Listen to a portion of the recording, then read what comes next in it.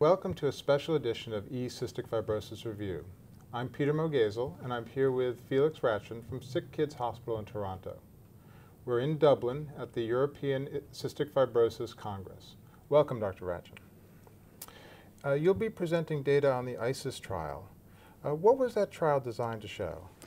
Okay, so we wanted to do this study, and ICIS stands for Inhaled Saline for infant studies. And it actually is a study in both infants and preschool children. The reason we did this study is, as of yet, we have very little data about any of the chronic maintenance therapies that we use in cystic fibrosis in this young age group. And we wanted to study hypertonic saline, which is the intervention we were looking at, because it is attractive, because it addresses one of the earlier steps of CF pathophysiology, which is the deficiency in mucociliary clearance. And hypertonic saline has been shown to improve mucociliary clearance.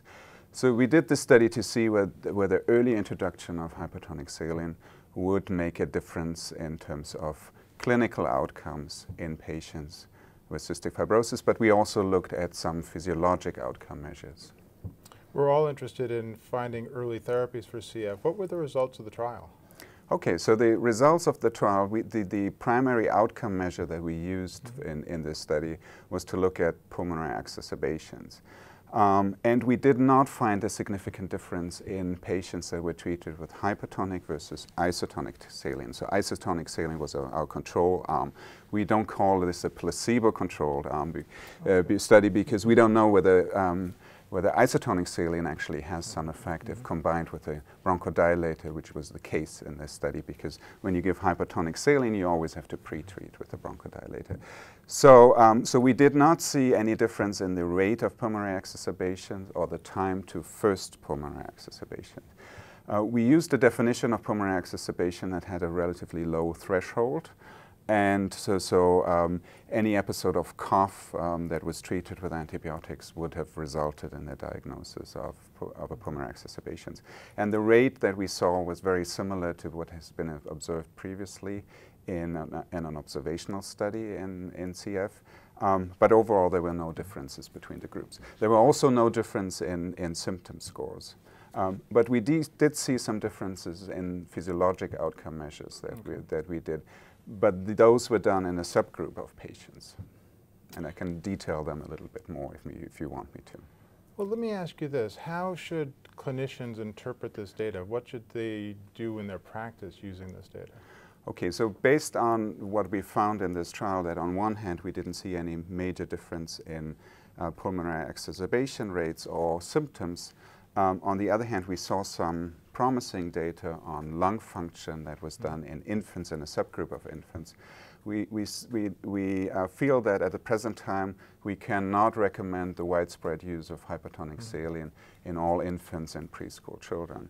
We think that we need more evidence, that we need to clarify that further, whether early introduction of hypertonic saline can actually prevent some of the long-term lung function decline in cystic fibrosis, or could potentially have an effect on preventing structural damage to the lung. But that could not be answered with the data of this trial. Well, that makes a lot of sense. What did you learn in this trial that's going to help you in future trials and trying to figure out what's effective in this young group of patients? That's a very good question, because one of the reasons we wanted to do this study is also to learn of how we design a study in this age group, because we didn't have any previous studies that have been done. And we learned that pulmonary exacerbations may probably not be the best outcome measure to be used. And also symptoms are relatively rare in these young children with cystic fibrosis. So a symptom-based assessment may also not be the one that might be responding to therapies. And we may need to use those physiologic outcome measures, such as lung function, and there are some newer ones on the horizon, such as the lung clearance index, which might be more sensitive in picking up these abnormalities, as well as some imaging strategies, such as CT scoring, which may help us to better assess therapies in the future. Well, thank you very much for telling us about your results for the trial. I think, as I mentioned, getting information about young children with cystic fibrosis and effective therapies is something that we're all very interested in. Thank you very much for joining us. I hope you enjoyed this presentation from the European Cystic Fibrosis Congress.